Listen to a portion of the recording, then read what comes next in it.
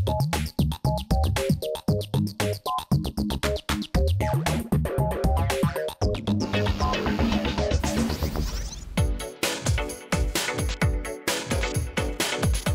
my name's Soraya Blackwood. I'm 23 and I'm from Birmingham. And my name's Nikisha Lindsay. I'm also 23 and from Birmingham. We are going to do a fashion show today which combines both the things that I wanted to address as well as the issues that Nikisha wanted to address. Test, 1, 2, 1, 2. I've come across a lot of designers in Birmingham and, you know, they haven't really got a platform to be noticed. So I thought to myself, why not create that opportunity for them? Through my work, I've come across a lot of young women who have often found themselves in unfavourable circumstances. This is an opportunity to empower a lot of the young women that I work with and to build their confidence. That was just a year ago. Now we're meeting up today to find out how our show has changed some people's lives. It was my first show after graduating, so it was a big platform for me to showcase my collection. It led me on to other catwalk shows. We're in such a climate with this recession. People are coming out with degrees and there's not much work available. So when a project like this comes up, it gives everybody hope. It was a great way of meeting people and just networking and sharing each other's skills. So like I met Shushma, one of the designers, and she was a stylist on a shoot we did together and I was the makeup artist. Shortly after that show, I went on to then organise my own show.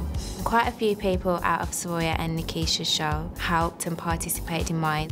And the show made a big difference because I gained a lot of confidence within myself. At that time I wasn't a trained makeup artist, so I've joined college to study a makeup course. I've done music videos, I worked on the Royal Ballet as well.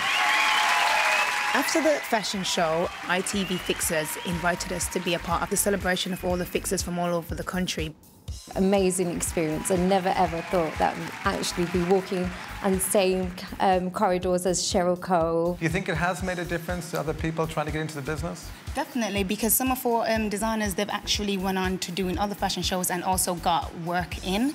And some of our models have actually been doing work experience with some of our sponsors at the fashion show. Well done to you. Take care. Our fashion show was also to raise funds for Haiti. We managed to raise over £1,000. I've got a message for all of you actually from Haiti Appeal Director. Thanks to the amazing support of Nikisha and Soraya and others who raised money for our appeal, UNICEF has been able to ensure tens of thousands of children and their families not only survived the aftermath of the earthquake, but they've also gone on to start rebuilding their lives. Oh, I feel so happy, like, that just made my day. There's like a little syndicate of great people who were always doing positive things as a result of our show. You can look back at this stuff that we've done, these projects, and you just feel proud. I'm hoping my next big production starts any moment now, yes. The first baby of 4 Seasons Couture.